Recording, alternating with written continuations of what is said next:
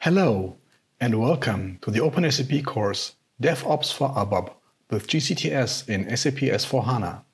Week 1, gCTS Basics and Preparation, Unit 4, Introduction to the Exercise Landscape. My name is Harald Stevens and I'm a product manager at SAP.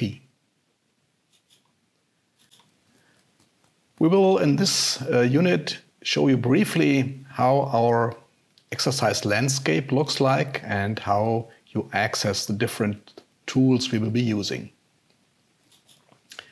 So the overall picture of our landscape looks like this. We have two S/4HANA systems, Dev and Test, and we connect them for the gCTS exercises to a central GitHub repository. In the last week, we will then additionally use Jenkins as a CI server to run pipelines for the exercises. Which tools we'll be using? We have on the one side for creating and changing workbench objects, we will be using the ABAP development tools.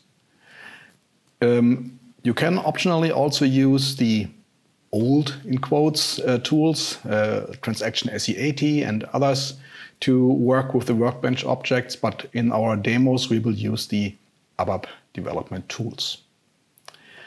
Then we will have S-Pro, which is the central entry point for customizing in the S/4HANA system. So we will do some customizing to show that this is also possible to be worked with in gCTS.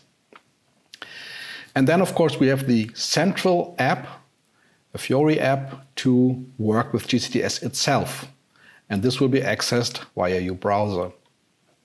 On top of that, we will look once in a while into GitHub, how this looks like in the overall GitHub repository.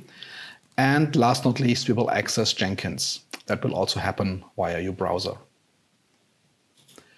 A few words about the systems. Dev and Test are, as I said, SAP S/4HANA 2021 systems, so quite new. The data to connect to them will be shared with you in a confirmation mail you receive after you have registered for the exercises. Additionally, we will also share them in the exercise descriptions in the additional material. Please note that the systems are shared between all participants, which means the objects we are creating during the exercises have to follow specific naming conventions so that we do not override other people's work. On top of that, of course, we have to limit the number of parallel users because we cannot create the systems with an unlimited size. So therefore, we will have a limit of users, potentially 100 to 200 people at the same time. So it might happen that you don't get access immediately. If so, please try later. And of course, if you have completed your work, please log out so that others can enter the system. And of course, as we are sharing the systems between all people, it would be very nice not to break the systems. We will be doing backups of the system each day so that in the worst case we can go back to the day before, but of course that would hurt lots and lots of people. So please be careful. Now let me show you how these different tools would be used during the course. First of all, you need a SAP GUI logon to get into the systems. We will provide you with the user and a password, which you have to change at the first login, and then you get into the well-known ABAP world. So let me just start that, and I will log in with the user, which will look like a little bit like that. So, for example, this one here.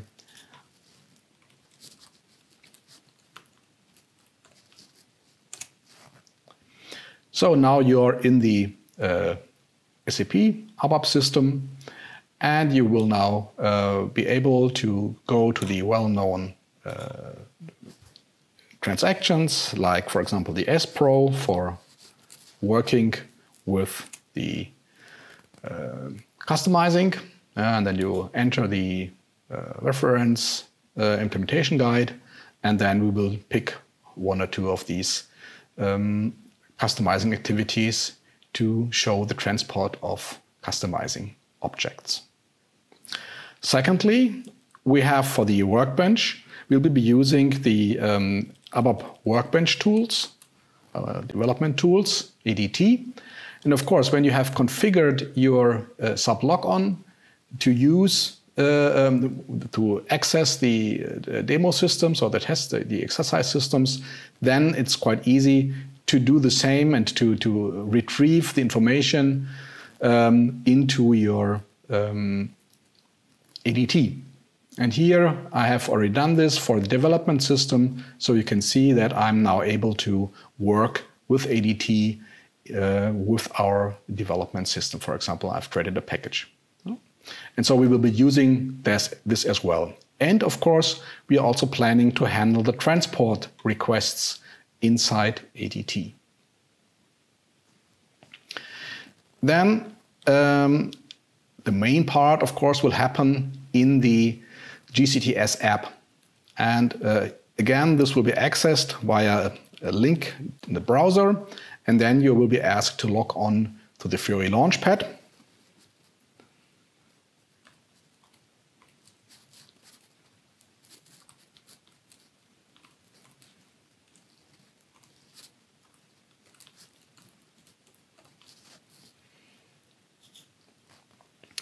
And initially, this will be empty, but then you can add the gCTS app to your home screen by using the Edit Homepage button, and then add the app by searching for gCTS,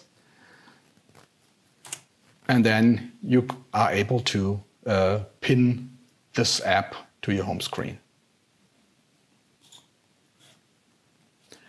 Okay, after you've done that, you can click on the gCTS app, and then you will enter your gCTS app.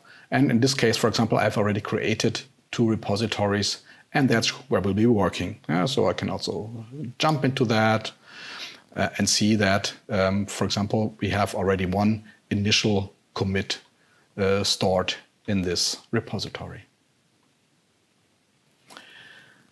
On the other side, as said, we will be using gCTS, GitHub, and here this is the counterpart on the GitHub side. So we have here the corresponding repositories in GitHub, where, for example, we have now this initial commit for the workbench repository. Last not least, we will also be using Jenkins. I have only now a screenshot because it's not yet set up in in that stage. But anyway, the entry will be looking a little bit like that. So where you have the option to create a new item, for example, a new pipeline, and that's what we will be doing. Okay, let's go back to our slides. So this would be the final slide of this unit. So what have you learned? We have 2 S/4HANA systems, dev and test, which will be using dev for creating the objects, test for pulling the objects or receiving the objects. We will be working mainly with the gCTS app, which will be accessed via a browser. It's a Fiori app. And then the landscape is shared between all participants, so please be careful. Thanks a lot for joining that session. And in the next session, we will then really use the setup wizard for gCTS to enable gCTS in the S/4HANA system. Yeah, see you there. Thanks for joining.